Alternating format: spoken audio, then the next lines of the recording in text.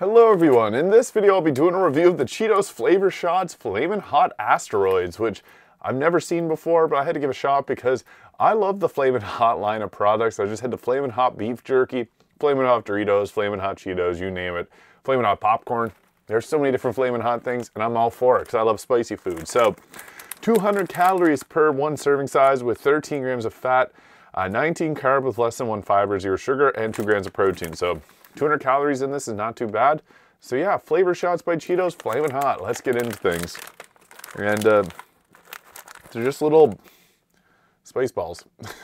Made with real cheese, it says. Weird.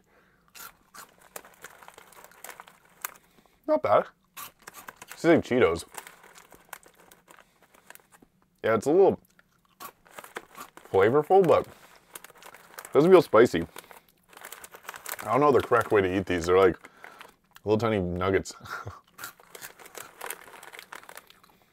They're Flamin' Hot, but they're not that spicy.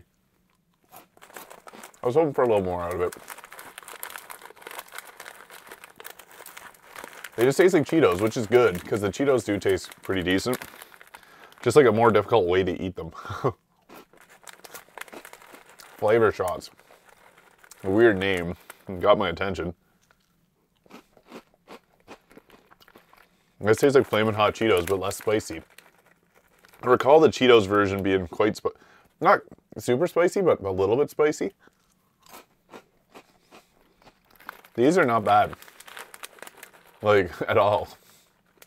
I was expecting them to be like a bit more intense because they're called Flavor Shots, but meh.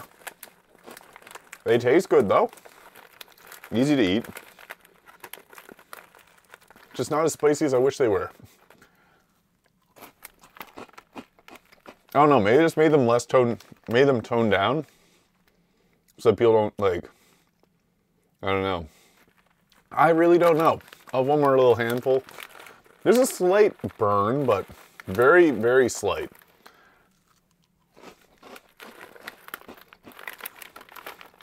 I ate like half the package and yeah, not that bad. So, the Flavor Shots by Cheetos, Flamin' Hot Asteroids.